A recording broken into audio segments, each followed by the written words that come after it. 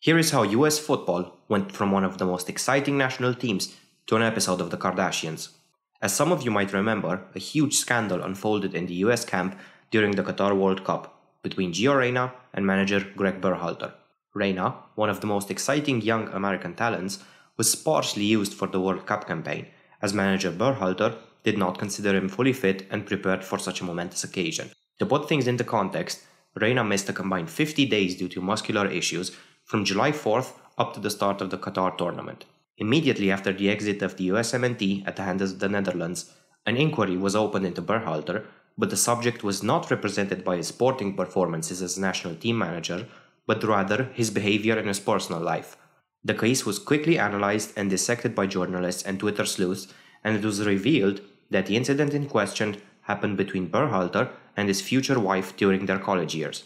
The Berhalters both attended university together and play football, with Gregg going to play on in Europe and later joined the behind-the-scenes setup of the US Federation.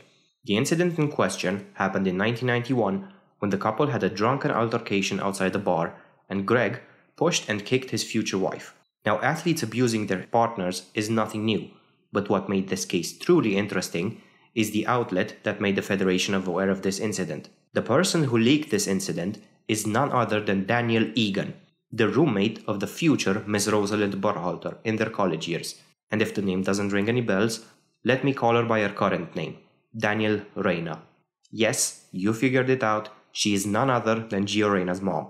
As you might imagine, a full investigation was opened, and it was concluded in March, with a full report available online. Now, with such allegations, you'd imagine that Berhalter's career would effectively be over. However, the reverse of this result has just happened. The two families that were analyzed are the Berhalters and the Reynas, who at one point were so close that the men played the role of best man at each other's weddings. The Berhalters came out immediately after the investigation opened and cooperated with the US Federation, with a report stating that the incident did indeed happen. The aftermath is indeed surprising in a world where domestic abuse usually gets brushed off. Not only did Gregg report himself to the faculty, his coaching staff, and told his parents, he sought professional counseling and did volunteer work at a women's prison and ceased all contact with his partner Rosalind. They reconnected several months later at Rosalind's behest, and as their long marriage demonstrates, they resolved the incident amongst each other, and as stated by them, they've not had any instances of this type of behavior since. Whilst I despise domestic violence and anyone who perpetrates it, I have to say that this case is one of the very few where I truly believe in a full reconciliation. The Reyna family, who forced the Berhalters, their old friends, to publicly relive a very traumatic incident that had long been resolved, thought they had won through their move. Truth is, they could have not suffered more from it. Their modus operandi was basically to send a message to any future USMNT and club officials who had any impact on Gio's future and career.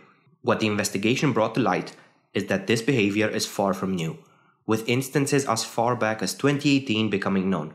Ever since Gio was as little as 15, his parents tried to use their name and power to influence his career.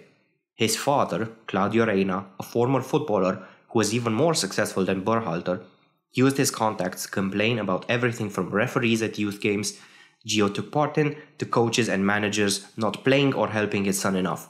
In one of the worst cases of helicopter entitled Karen Parents I've ever seen, droves of emails, texts, and calls have been uncovered where the Reynas blew every little complaint of their son out of proportion. US officials were contacted about their son not flying business class, his accommodation, his breakfast, or his training regimen. At the World Cup, this behavior hit a boiling point, when Berhalter told Gio that he would not be playing a starting role due to his fitness issues, which I'm sure would hurt any player, but is nothing new in the world of football. The Reynas, upon getting wind of this, refused to sit and travel with the rest of the friends and family group organized by the US Federation, with Danielle causing a scene which would make any white lady yelling, "I wish to speak to the manager," proud. Sources are also reporting that veiled threats about leaking information of the assault were made even back then. Since then, Gregg Berhalter has been cleared and deemed fit to occupy any position he would wish to interview for in the US setup. As for the Reynas, Claudio has since been removed from Austin FC's website, where he used to be listed as a technical director. There are few things sadder in life than a 20-year-old man seeing his career shepherded by his privileged, overbearing parents. One can only imagine what someone like Anthony, who grew up in the roughest conditions imaginable, would think after seeing their behavior.